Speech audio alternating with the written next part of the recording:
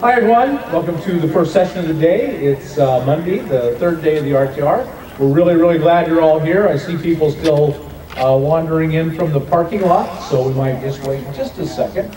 Although this PA in here, and the sound in this is very good. You hear really well, even in the back, don't you? Yeah, so it's just really good.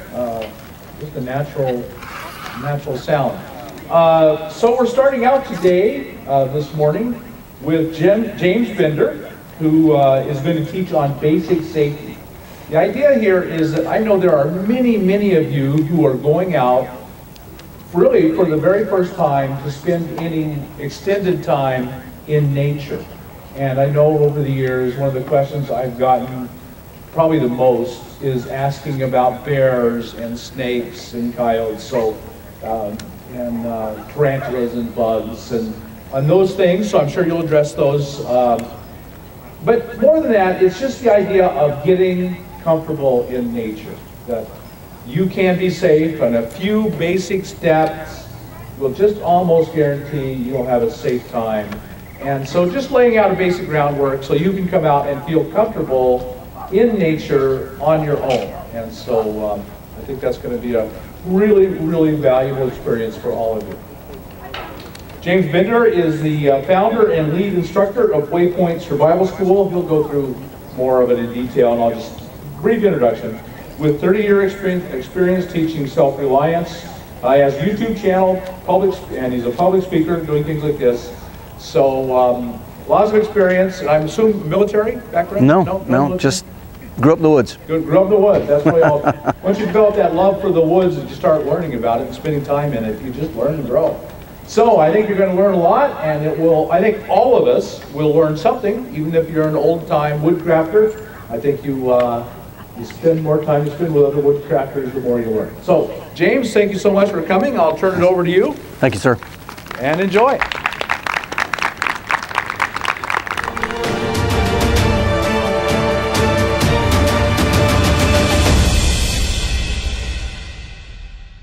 All right, good morning. It's good to see all of you here, and thank you for coming. So yeah, I started a long time ago when I was very young. We moved to very rural Tennessee when I was 5 years old in the late 1970s, and I had always loved the outdoors. And we moved from around Tampa, Florida, and even at that point enjoyed the sand and the cactus, and not so much the fire ants, but you get the idea, right? But anyway, as just a little boy, very interested in the outdoors, learning from my father and grandfather, and then on my own spend a lot of time in the outdoors. And so as I grew older, of course, you develop more skills, more abilities, started whittling and carving and learning more about trees and berries and building primitive shelters. And then, of course, on into adulthood. And about 18 years ago, I started to really get back into more of a serious time frame and a mindset of just wanting to not only prepare myself and my family, but also to begin to train and teach other people.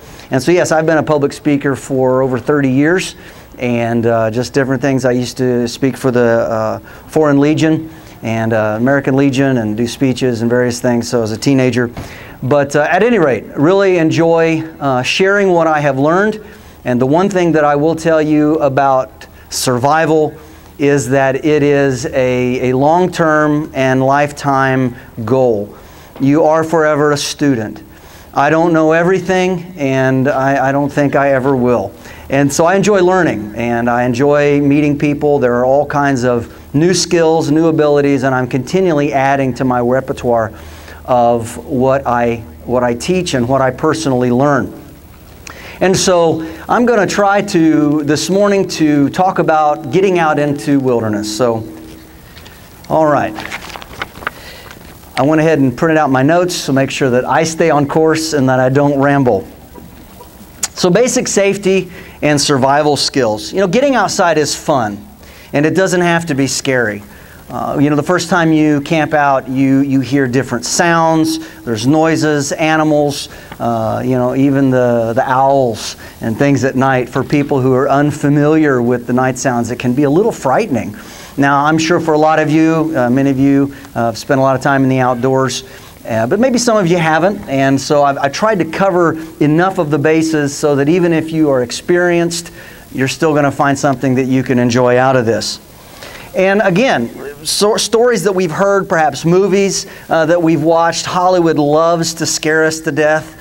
And so, you know, the first thing you get out there and you're terrified. I know one lady, after Jaws came out back in the 80s, she was scared to take a shower. A little rubber ducky floated up and hit her leg and she just screamed. Of course, the family thought that she was dying, but you know, you're in your own bathtub at home. But again, it's this terrifying thing that makes a good film, but it also can sometimes lurk in the back of your mind and kind of terrorize you when you are in the outdoors.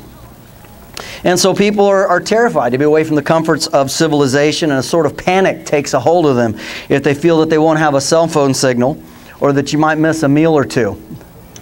And I don't know about you, but if I miss a meal or two, it's not going to kill me. Well, I'm here to tell you that while you need to be cautious and careful, there is no need to be afraid to get into the backcountry. In the wilderness areas, we can find peace and beauty and solitude. There's fresh air and relief from the pace of the highways, the interstates, and the cities of our nation. It's one of the reasons we get out and do what we do, right? We all have a yearning to reach deep into the heart of the woods and deserts and bring out the satisfying nectar of tranquility and harmony and bring it into our lives. We're the ones who are not just satisfied to watch from the comforts of our living rooms and dens. No, we must experience the glory of the wilderness for ourselves. So for you and those like you, I have some ideas and some suggestions that you may find helpful, whether you are a beginner or an experienced backcountry wanderer. Now, before I get into these notes, if you're taking notes, you feel free to record this if you wish. But I also have some business cards here, and we'll be available for questions. I'll stay up here. I'll do my best to answer. I don't know everything, but if you have any questions you want to ask me, I'll be glad to do the best to give you an answer. The other thing is, my channel on YouTube is Waypoint Survival, and I hope you all go and subscribe and watch a whole bunch of stuff. I do a lot of very simple things. I try to teach repurposing. I like do-it-yourself type items. And I do a little bit of gear review, but not a whole lot of that. And I've got a few videos of there where I've gone on adventures, and sometimes they work out well, sometimes they don't, but that's all part of training. We don't get to choose the kind of environment that we survive in. It just happens. And so being prepared is very important. So if this is your very first time in the deserts or forested areas, make your first time out simple. I would recommend that you go glamping, you know, glamour camping. Go easy. You know, pack all the stuff that you need and then some. Now, if you're backpacking, be very careful. One of the tricks to backpacking is choose a smaller pack, because the bigger the pack, the more you'll stuff in it. And you'll begin to think, oh, maybe I'll need this and I might need that, and pretty soon you end up with a 90-pound pack. And you need a mule, you know, to carry it. So I can carry a 90-pound pack, but it's not fun. And so there's always this kind of a rub between carrying enough and carrying too much. So I like to tell people this: comfort at camp can mean a little misery on the trail because you're carrying more stuff. Comfort on the trail can mean a little misery in camp because you're not carrying very much stuff. So you want to hit that happy medium. You want to be at that place where you're carrying enough but not too much. So after your first time or two out, you come back, lay out your gear, anything you did not use, except for a first aid kit, which hopefully you didn't use, but you should always bring. Leave it aside. You know, you don't need a whole bunch of stuff. I always tell my students the only piece of silverware that you need is a spoon. Normally you're carrying a knife of some sort, and you can always whittle a sharp pointy stick for a fork. You really don't need a full set of silverware. Things like that. Start thinking about how you can simplify your life and carry less stuff. And you don't have to go buy high-dollar titanium or anodized aluminum, you know, fantastic, you know, aircraft grade stuff from a camping store. Go to Goodwill, and for 29 cents you can buy a tablespoon, and it will serve you well. And if you drop it or lose it or tear it up, you can go buy another one for 29 cents. So don't take risks when you go out for the first time, and please get some training. Come to my school or someone close. Southern Ohio is a little distance from here, but some of you from that area, and I would love to train you, but a little bit of training goes a long, long ways. So here's some rules to guide you when you go out. First of all, let someone know where you're going and how long you expect to be gone. Have adequate provisions for the time expected. And I would say if you're going out for a multi-day trip, make sure and have an extra day of supplies. And probably one of the best things you can do is a freeze-dried meal. They're super lightweight, so you're not carrying a lot of extra poundage, and it only takes water. You don't even have to use hot water. You can just rehydrate it with cold water if that's what you have. But sometimes people ask me, you know, if you could only take one thing, if you were in a survival situation, you could take one food, what would it be? It'd be a jar of peanut butter. All right, a lot of calories, a lot of protein, and sugars and all that, so really good for you. Also, when you're out, stay on established, well-maintained trails and don't get lost. Don't travel at night in unfamiliar territory unless it's an absolute necessity. And then, you know, you've got to be really careful because you lose the ability to see objects and items, and there's a lot of people have stumbled over small cliffs or even large cliffs because they really couldn't see the edge, and you got to be really careful. Be aware of the critters that are in your area. Bears, wolves, coyotes, cougars, wildcats, scorpions, snakes, alligators, etc., depending on where you are. Now, do keep in mind that as human beings, we are apex predators, all right? We are pretty well toward the top of the food chain, but occasionally you'll get in swampy areas, you'll get in heavily forested areas and in places where there are grizzlies and brown bears and various other things, and you are not the top of the food chain, and you have to be really careful. You don't want to keep your food really close to you. You don't want to cook food close. You want to store it at least 100 feet to 100 yards out away from where you're actually camping, and you want to prepare your food away from where you're sleeping at night because that food smell, remember these critters can smell a lot better than we can, and so I know it's nice to lay there in your shelter and munch on beef jerky, but you may wake up and something's munching on you. So it's good to keep your food in a safe distance, and we'll cover that here in a little bit. But most wild animals are scared of you. And especially if you've got a fire, because of forest fires and because of things, they have a natural inherent fear of fire. And so a good fire at night is very important. All right, learn how to use the compass and the sun for basic directions and navigation. Always practice fire safety. Put your fire out when you're done. Make sure you clear an area around where you're fire. Don't be one of those careless individuals that destroys the natural environment. And be alert also when you are in areas that are prone to forest fires. You may not want to have a fire, but if it's an absolute emergency, then absolutely go ahead and just make sure that where you're starting your fire is in a safe place. And a lot of times you can find sandy areas or around rocky areas on a creek bank or something. Just make sure that it's not raining and you get flooded out. You got to be very careful in this particular country with flash floods. And always be aware of the 4 W's. And the 4 W's are this: water, wind, wood, and widowmakers. All right, now water, of course, you want to be close enough to water, but you want to be careful, as I said, that you don't get washed out or destroyed, just destroy your camp even. Even if you make it to escape to safety, you may find that your gear has been washed away, so that's not a good deal. The wind. Wind is a bad deal. It can make you really cold. Now, if you're in an environment where there's a lot of mosquitoes, you may want to use the wind. You may be up on a hilltop even, so that the wind keeps the critters from bothering you. On the other hand, if it's really cold, you want to be careful and not be in a place where you're exposed to the wind. Wood, it's always a good idea to camp close to firewood. Remember, you've got to carry this, you've got to process it, and if you can get close to a large down tree where you can just break off branches, obviously that's always better. Widowmakers, you don't have a lot of them in this area, but back in the eastern woodlands where I teach, it's a great big dead branch that can fall on you and impale you to the ground in the middle of the night in a high wind.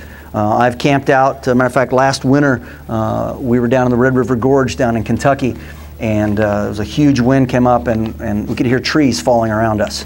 and we had selected a campsite. Of course, it was safe. Make sure that you wear proper clothing for the first time you're out and for any environment that you're in. It's your first layer of shelter and your first line of defense and survival. Make sure you dress to survive.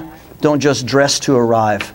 Many people go out into the, they drive from here to here to here, come from a warm house to a warm car to a warm, home with their neighbor, or they go to church, or they're going to a store or whatever, and they don't really experience the cold, but you're driving 10, 15, 20 miles between spaces. If something would happen, you would find yourself needing to walk some distance, and it's cold especially, you could be in a really bad shape and get severely frostbit before you get there. So make sure that you dress to survive, don't just dress to arrive. And make or build your own survival kit. It needs to be filled with items that you personally have used, okay, and that you are familiar with. So many people go out and buy commercial kits, and they stick it in their trunk or put it in their, in their bag, and they're like, I've got a survival kit. They've never used any of it. They have no idea how, if it's durable or if it even functions right. So build your own survival kit. It needs to fit your needs and the needs of your family or your group. Most commercially made kits are full of low-quality items that would perform poorly if you were in a real survival situation. Now, I will tell you that I would rather have, it's a jet flying over there. I'd rather have a $2 knife made in China than no knife at all. But if my life is going to depend on it, I want the best knife possible. The best knife that I can afford. Okay? Now I also make custom knives, so I have a little leg up on that. But the thing of it is, you've got to make sure that what you have will hold up, because it may save your life and the life of your loved ones. So put the best you can afford into your survival kit, and just make sure that you're paying attention, that you've actually used those gears. A good place to start for a survival kit is with the 10 C's of Survival, made popular by Dave Canterbury. And the 10 C's in order of importance from 1 through 10. 1 being the hardest to reproduce in the wilderness, with 10 being the easiest to reproduce in the wilderness. Number 1 is a cutting tool. Number 2 is a combustion device, something to start a fire. Number 3 is cover. The Native Americans would have loved to have had a sheet of plastic. Okay? A garbage bag or a shower curtain or anything like that that you can actually make a waterproof shelter with. A container. There were entire Native societies built up around making containers, baskets and pottery and things like that. And then cordage. You can make it, but it's a whole lot easier just to have a hank of 50 or 100 feet of paracord or bank line or something with you. Some kind of cotton material, cotton bandana for instance. You can use it for all sorts of things as a pre-filter for your water, bind up a wound, and you can even make a sling out of it. There's a lot of things you can do with a cotton bandana or a piece of cotton. You can make charred cloth, for instance, for your next fire. Cargo tape. Duct tape, and actually duct tape goes back to about 1898 when they put adhesive on duck cotton, and that's where it gets its original name, duct tape. But cargo tape, because it's trying to stick with the C's. Number 8 is a compass. A compass. Now, I know that there's a lot of primitive ways to tell direction, but a compass, even if you don't have a map, will keep you from wandering in circles. And most people have a dominant side, either right or left, and they will actually travel in large circles. That's not just a myth, that actually does happen. Number 9, a cloth sail needle, a heavy-duty needle with a large eye that you can use to repair your gear. Don't wait until something starts tearing and I'll get by later, and then it becomes, a small rip becomes, a large hole. The old saying, a stitch in time saves 9, is very durable, is a very good, a very durable saying, because it holds up, and you'll find out that if you repair things, they'll last you longer. Number 10 is a candling device. And years ago, before we talked about lumens, we talked about candle power. And so anything that will project light. So this could be your campfire. It could actually be a candle. If you're in the North Country and you make a snow cave, a single candle can warm up a snow cave enough to get it above freezing and save your life.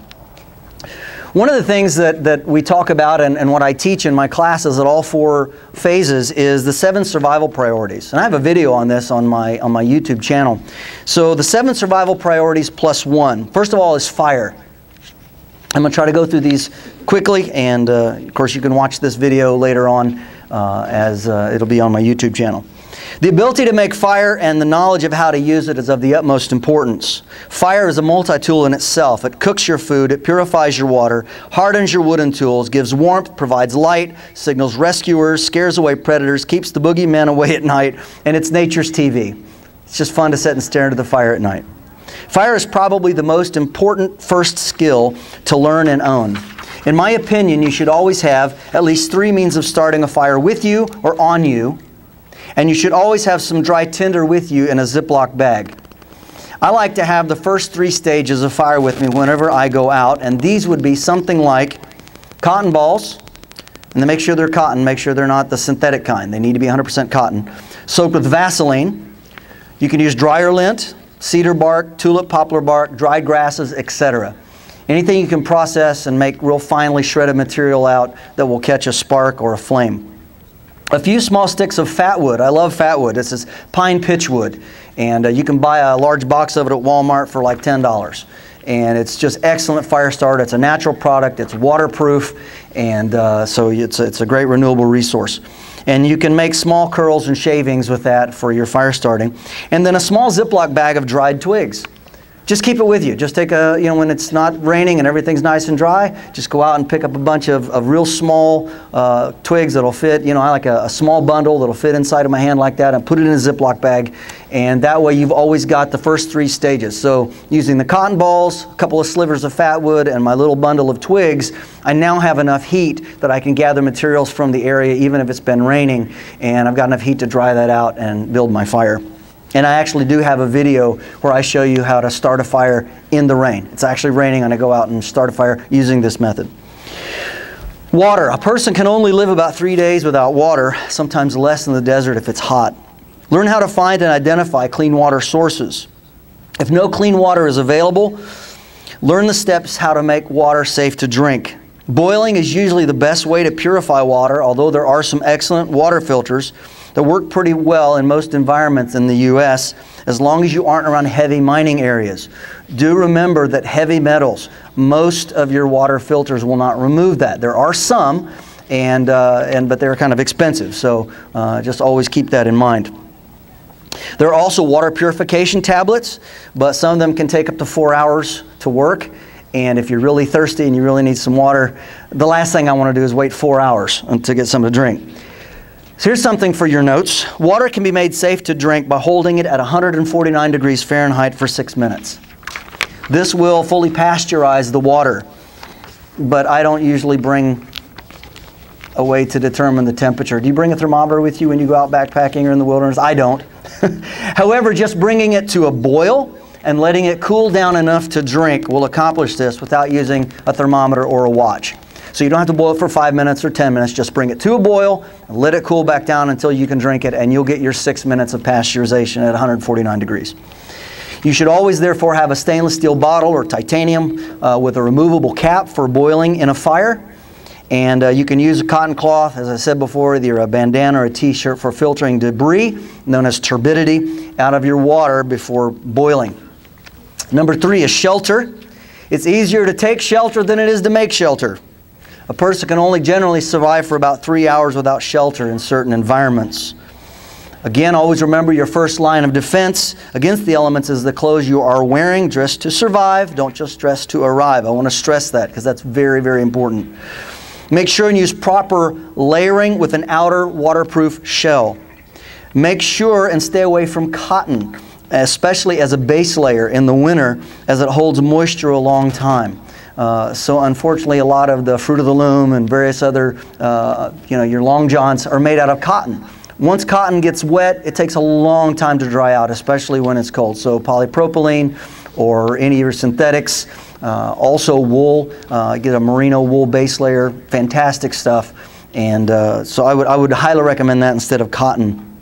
Actually, in the survival community, cotton is sometimes referred to as death cloth, because once it gets against your skin and if it freezes, it'll freeze right next to your skin, and of course then you're hypothermic.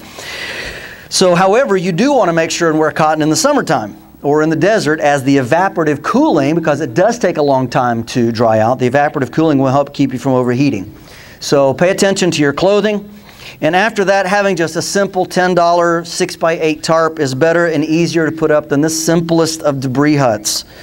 Even if you decide to build a debris shelter, the tarp can be used to make the roof area 100% waterproof, which is the most difficult thing to achieve in natural shelters.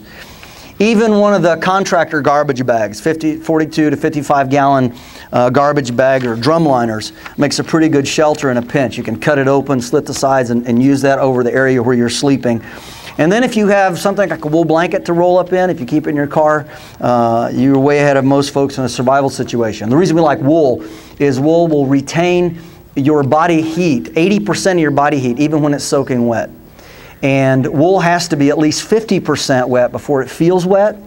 And so I know it's itchy, I know it's scratchy, but the hollow fibers will help keep you warm. Food. We all need to eat food eventually. Even though the average person, believe it or not, can survive for 30 days without food, you're going to be pretty weak and miserable by the first week or so. You can mitigate that to some extent and practice by fasting now, which has many physiological and even some spiritual benefits. But you should always bring some food with you. Even some bouillon cubes or hard candy will fit in all but the smallest of survival kits and will add flavor and calories to your situation. When it comes to foraging wild edibles, get to know at least 10 common and widespread, easily identifiable plants. I know there's going to be a foraging seminar here after a little bit, and I would highly recommend you going to that. It's better to know 10 plants well, however, than just sort of know 100. You need to know those that I said that are widespread and have a lot of uses. And so there's different ones like that, and depending on your area. You can build upon your knowledge in this area as you go more into the outdoors. Get a book with color pictures, not line drawings. All right? There are several good choices out there. Some suggested books are The Complete Guide to Edible Wild Plants, Department of the Army, 2009 edition, and The Forager's Harvest and Nature's Garden by Samuel Thayer. However, there is no substitute for going afield with an expert and learning from them. That is the best way. How about hunting? Well, hunting can be unproductive at times, even for experienced hunters. They often go out and return to camp empty-handed. So don't depend on hunting or trapping for your food. Game isn't always plentiful in every area. Now, if you're around water, catching fish is maybe the easiest way to get protein if the fish are biting, or you can build a weir or a fish trap of some kind. It's also a familiar and recognizable taste for most people. Also, fish hooks are cheap and plentiful and very easy to pack even in the smallest of kits, along with a few lards of at least 20-pound test fishing line. However, you're going to have to catch and clean a lot of fish to get very many calories. And you can just do some quick, there's some calorie calculators online in different areas. Fish is good, it'll fill you, but it doesn't have a lot of calories for energy. I would also suggest learning about edible insects, worms and grubs. Oh yeah, you knew I was going to go there, didn't you? And it may sound gross at first, but they are full of proteins and don't usually run away too fast. You don't have to chase them down. And so many other countries, relish them. And I heard one person say it's unfortunate that Americans have such an aversion to insects and grubs and things like that, because they really do hold a lot of calories and a lot of proteins. Remember, laying down you burn about 50 calories an hour. Standing about 100 calories an hour. If you're doing light work, maybe 150 calories an hour. And if you're doing very heavy work, you might be burning 450 calories an hour. So you're going to have a lot of food calories to sustain you. Just be careful that you don't burn so many calories obtaining food that you would have been better to just stay in camp. Okay? That's something to really think about. You've already got calories in you. Don't go out there and burn, 1,000 calories trying to track down a deer if you could have just stayed at camp. And in a survival situation, that's a very important consideration. You have to weigh that out. You want to make sure that you don't put yourself even deeper into a calorie deficit. So here's a little saying for you. If you don't have to be working, stand still. If you don't have to be standing, sit down. If you don't have to be sitting, lay down. If you don't have to be awake, sleep. Always burn the fewest calories possible. Hopefully you'll be rescued, or you'll be able to self-rescue, get out of the situation. All right, number 5, signaling. 3 of anything is considered a distress signal. So this could be 3 shots, 3 blasts on a whistle, 3 flags fluttering in the air, 3 fires. Any 3 is recognizable by search and rescue as being a survival signal for help. What catches search and rescue's attention, as well as other searchers, is color, contrast, and movement. Bright contrasting colors are best, such as a blue tarp. They've done research, and when you're looking from the air, a helicopter or airplane, a blue tarp is one of the easiest things to see. So just a cheap blue tarp. Because there's nothing, when you're looking earthward, that is in the natural environment that is that color. That's an artificial color. All right, you should have on you and with you a signal mirror, a bright light, a bright orange or red t-shirt, which can also double as an extra layer. And if it's cotton, you can use it to filter turbidity out of your water, as well as make charred cloth for your fire starting. So I would just say go to Salvation Army, go to one of your other thrift stores, perhaps Goodwill, and find a nice shirt, just a cheap t-shirt that's bright orange or bright red or bright yellow, and make sure it's 100% cotton, and then it has multiple uses, as well as the fact that you can wear it for an extra layer. And in a really bad situation, you can put that on and with the clothes you have and stuff in between the layers with dried leaves and grasses and things like that for extra warmth. Stuff it with newspaper. A lot of folks have done that in the homeless community to stay warm. So you've got an extra shirt. It can actually help you quite a bit. You may even wish to carry flares or a flare gun. And after you take care of your other survival priorities, begin to prepare to signal your rescuers. So the first thing you want to do is make sure and take care of any issues that you have right off. So let's talk about navigation. Knowing how to properly navigate could keep you out of a survival situation in the first place. Pay attention to your surroundings. Note any unusual tree, rock formation, hill, mountain, valley, creek, river, or any other terrain features as you walk. This is known as terrain association, and it is a great skill to develop.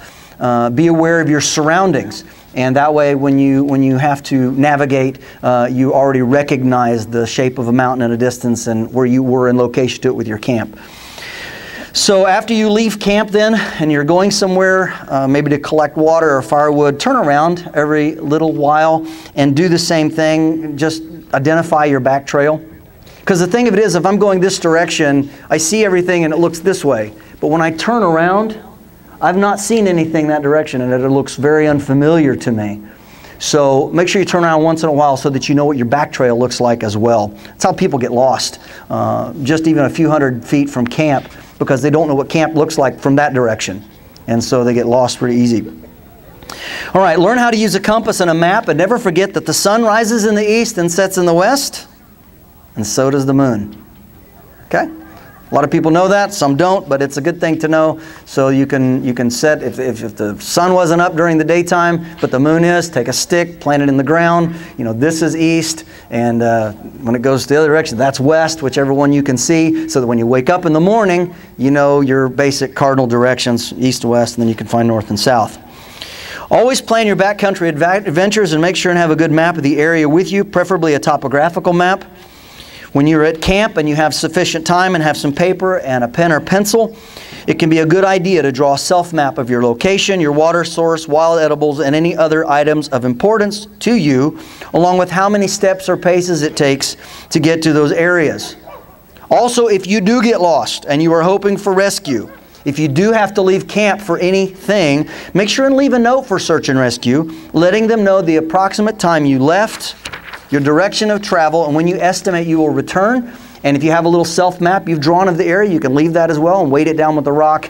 And that way they have a pretty good idea where you are, and they're not going to waste any more time getting to your location. First aid or self-aid, this is number 7. And depending on what happened to you to get you into a survival situation, you might need to administer first aid or self-aid to yourself or others. Could be a car, RV crash in a remote area, bush plane crash, a snowmobile failure, hiking accident, or fall off a small cliff. You fall off a big cliff, you're probably not going to need any help. But, you know, these small things that happen that cause us, you know, you've got a badly twisted ankle, or, you know, hopefully it's not a terrible thing, but now you don't have the ability to just walk out and you're going to spend an emergency overnight, and it was just supposed to be a day hike and you've got minimal stuff. So make sure that you understand basic first aid. And whatever the cause, you will need to help either yourself or someone in that crisis. I would recommend taking a course or two in tactical life-saving or wilderness first aid, as they both deal with extreme trauma and puncture wounds. You need to learn how to use a tourniquet, how to improvise a makeshift tourniquet, how to make basic splints for broken arms, and improvise a sling for a broken arm. You should always have a first aid kit with you that contains more than just Band-Aids and aspirin. Again, build your own kit and make sure you know how to use everything that's in it. And because when the time comes, you're not going to want to have to like search and I wonder what's in this kit. You know, you want to just pull things out and go right to what you need. Get a copy of the Wilderness Survival Medicine Handbook, read it, and pack it with you in your kit. It could save a life, maybe even yours. So there's one more area, and this is self-protection. So it's 7 survival priorities plus 1. And we might call this the 8th priority. But this is a specialized field, and I would recommend that you get training in the specific area in which you wish to be able to defend yourself and your loved ones. You know, everybody wants to be Rambo, but the point of it is you often will be in cities or areas or counties where certain forms of self-protection are not allowed. And so in that case, you want to make sure that you have alternatives. However, in the wild country, you may not be just concerned about 2-legged predators, but also, and especially the 4-legged kind. Talked about bears, mountain lions, wolves, etc. You definitely have to be careful. Watch behind you. And I'll remind you again, secure your food away from camp, 200 to 300 yards if possible, either in a bear bag, and it doesn't have to be a bear-proof bag, just something that you can hang up from a tree 10 feet up and 10 feet out in black bear country, even farther out and up in grizzly territory. Or you might wish to carry your food in a bear-proof container. They do make those, and you can pack all your stuff in it. But again, don't leave it right close to camp. And believe me, just because it's in a tin can, bears can just rip them open with their claws and teeth. And I've seen pictures and photos of tin cans that were just shredded where a bear got a hold of it. So make sure you keep your stuff away from camp and in some kind of a bear-proof container. You might also wish, if you're in a survival situation, to use thorn bushes to build a wall around your shelter, and you can also put a point on a stick to protect yourself. Now, please don't attach your knife to a stick and throw it like a spear, because if you do happen to stick it in the animal and it runs off with your spear-knife combination, now you don't have your knife anymore. And you could miss and hit a rock, you could chip the blade or break the point off. There's all kinds of things. Now, if you're going to use it as a spear and just hold it and jab with it, you might want to do that. But again, sometimes just use a pointy stick. If you sharpen it enough and put it in a fire harden it, shrink down the molecular structure so that it gets hard enough, you can actually do that to make your own arrows as well. But that's a whole other territory. If you have the time, abilities, and resources, you can make a self bow and arrows, but you need to be familiar with hunting like that. You don't have peep sights, you don't have all the nice let-offs and everything that come with compound bows. You know, if you're making a self bow, it's going to be very primitive, and so you need to make one in practice if you're going to intend to do that.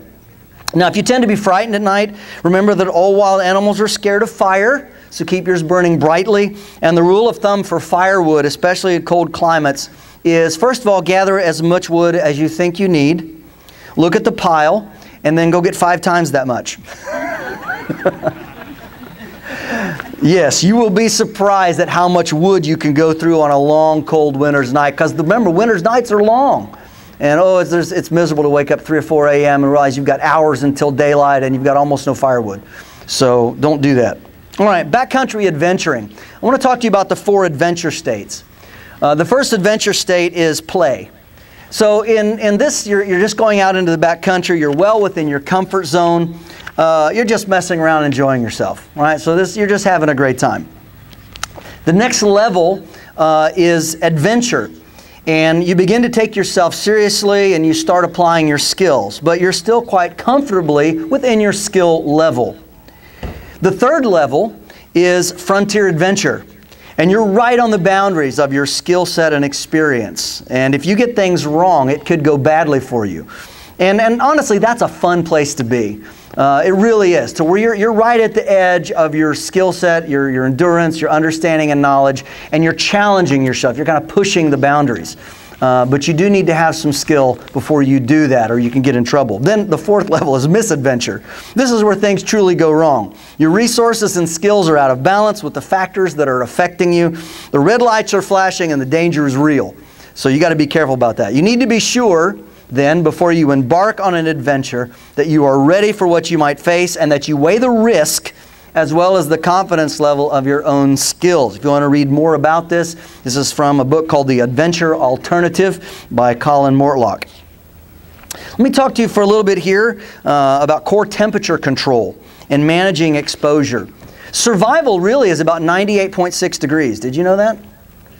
So if you think about this, your body temperature can go up to 106 before you start to experience brain damage from too much heat. And then on the other side, about 92 degrees is your core temperature, is where if you're not careful, you can go into a state of shock and lose consciousness. So it's about a 14.5 degree temperature range. That's all you have.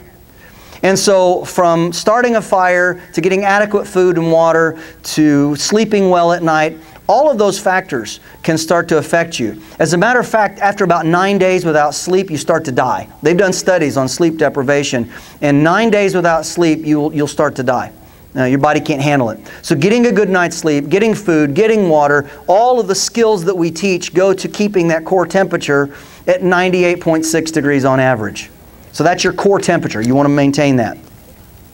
According to Morris Korhansky, who just passed away this last December, who was considered the godfather of bushcraft, wonderful Canadian. You can see some of his videos online. But exposure is about 20 things. We talk about people, they died from exposure. You know, what in the world is that? Well, there's different definitions, but there's about 20 things that each one reinforces the other, and the body cannot cope with the stresses and begins to shut down. Statistically, the average time in which many people perish from exposure when they don't know how to cope with the stresses of the wilderness is somewhere around 36 to 38 hours. Of course, this is Morris Korhansky, a very wonderful guy who did many, many years of study in this and training as well. So how to identify the onset of exposure? Well, exposure assessment is the process of estimating or measuring the magnitude, frequency, and duration of exposure to an agent or to the elements in our case. So you're trying to figure out how this happens. So slurred speech, trouble concentrating, uncontrolled shivering, high or low body temperature, poor mental state, and the list goes on, but the person ceases to function normally, and you can tell there's something wrong either with yourself or someone else. One of the ways you know if you're getting too hypothermic, for instance, is you can't touch your pinky to your thumb. Okay, when you can't do that, you are too hypothermic. You can't flick a Bic at that point. You don't have the motor skills. Your hands won't function right. So it's a good thing to know. It literally is a rule of thumb to be able to do that. All right, so how do we mitigate the factors that lead to exposure? By training, experience, and understanding. So what are the 20 factors or so that lead to exposure? I would divide them into two categories. First of all, there's physical factors, and then there's emotional and physiological factors, or psychological factors. All right, first of all, let's talk about the physical factors. They are heat, cold, wet, hunger, thirst, exhaustion, health, injury, age, resources, weather, season, location, and clothing. So these are 14 things that physically can affect you. And then there are the emotional or psychological aspects: fear, panic, depression, ignorance, skills, and knowledge. These are the things that we can carry in our head or that in our heart burden us. Some people just give up. They lose the will to live. Having a picture of your family with you or your loved one or someone you care deeply about, just looking at that can be immensely important. Get a picture of that loved one or those families, whatever, and you know, put it in a waterproof bag, just a Ziploc or something. Keep it with you. because if you get in a survival situation, it can be very important. In conclusion, survival in a phrase is to survive all. It's a conjunction of two words, survival, survive all, right? And it all starts with a will to live and a desire to plan and prepare for living for a time, if need be, on your own, using only the resources that are provided in nature. You know, we're all living on a planet with wonderful opportunities all around us. If we are careful and plan well, we may never be in a survival situation in the first place. However, if you do find yourself in that place someday, I hope that what you've heard will give you some of the information that you need to endure and be reunited with your loved ones. And I also want to add that for many of you, you're persons of faith, as I am, and having some faith and having somebody to talk to when you're really down and out keeps you from feeling lonely. They've done studies with people that in concentration camps and various emergency and survival situations, and being able to pray, being able to have that sense of communication. Like I said, maybe not all of you have that, but I am a person of faith, and that's very important to me because I might be lonely, but I'm not alone. And so I just would encourage all of you, you know, when you're in that situation and as you're thinking those positive thoughts and trying to keep from falling into despair, remember that you are loved and you are an important person, and you keep all that stuff in mind, keep that in balance. So get out there, have a great time, stay safe, get ready, and then when you go out, you will enjoy the wilderness. Thank you so much.